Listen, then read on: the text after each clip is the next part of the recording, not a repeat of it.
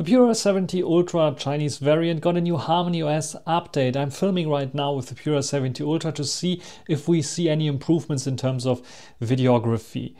They overhauled the XMage image processing pipeline for photography, especially for portraits, and this is, I think, the ideal chance to re-evaluate the new update for the Pura 70 Ultra and its portraits with the Oppo Find X7 Ultra that is the current king in terms of portrait photography. So let's get started. So we can see on the left the Pura 70 Ultra, on the right we can see the Find X7 Ultra. What do you see from first glance? We have darker, contrasty kind of look on the Pura, where the Find X7 Ultra in this portrait, this is 3 times portraits on the Find X7 Ultra and 3.5 times portrait on the Pura 70 Ultra. First of all, it looks to be a bit sharper on the Find X7 Ultra. Look at the beard hair, and here it's a bit softer there in terms of eyes and reproduction of eyebrows and so on. I think it might even look a little bit more artificial here on the Find X7 Ultra for that matter, but it's not so contrasty, which I prefer because my hair color is not that dark as on the Pura. So this is, I think, a slight win for the Find X7 Ultra there in comparison to the Pura. Let's go back to 2 times zoom, and what we can see here is, I think, a bit more blurry background, a bit more punchy colors on the Pura, again a bit more contrasty kind of look. When we zoom in here, it's quite interesting because I think it's a bit softer on the Find X7 Ultra. That leads to be a little bit better looking.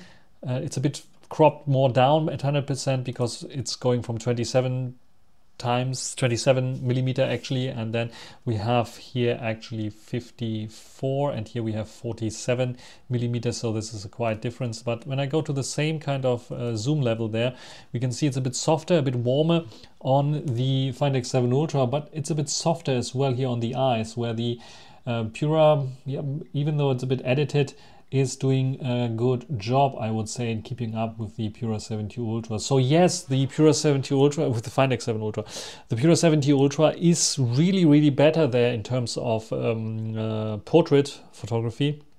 In comparison to the Find X7 Ultra, it is closer together.